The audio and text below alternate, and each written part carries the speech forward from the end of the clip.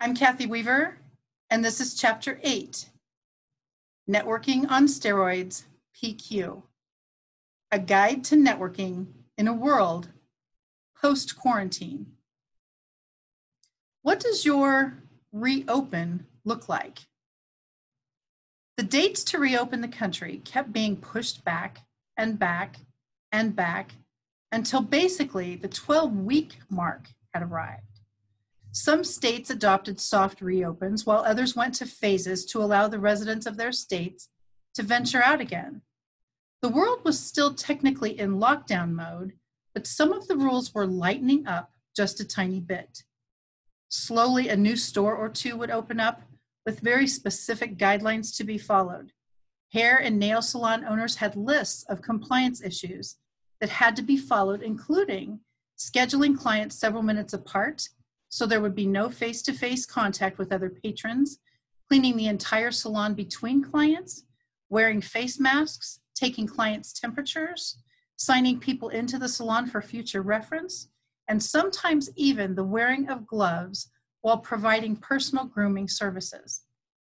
Who remembers Memorial Day weekend 2020, where people flocked to parks and beaches in record numbers just to get back to the feeling of a normal holiday?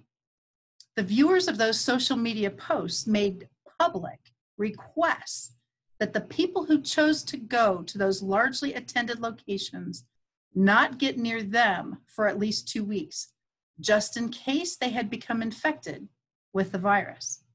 Regardless of which belief system you supported regarding the pandemic, the effects were real when it came to coping with the new normal that the world was facing.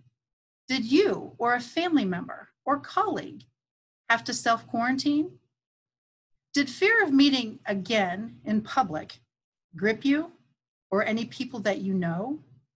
There were some groups that attempted to meet as soon as some of the locations were allowed to open back up. A few group leaders prior to the soft opens and phases 1, 2, and 3 took the pulses of some of their regular attendees to see if they would support the group's reopen efforts. It was surprising to some that it was about 50-50 for those who wanted to stay virtual and those who wanted to get out there and see people again. Which choice did you make, or are you making now? Fear is real for some people, and whether you are a fan of face masks and plexiglass partitions and social distancing and getting your temperature taken and signing into any establishment where you will be staying for longer than 10 minutes, or not, it's important to remember that each of us has a right to our opinions. It is a matter of identifying our differences and embracing our diversity and learning to enjoy each other's company as often as we can, whether in person or online. Stay tuned for Chapter 9.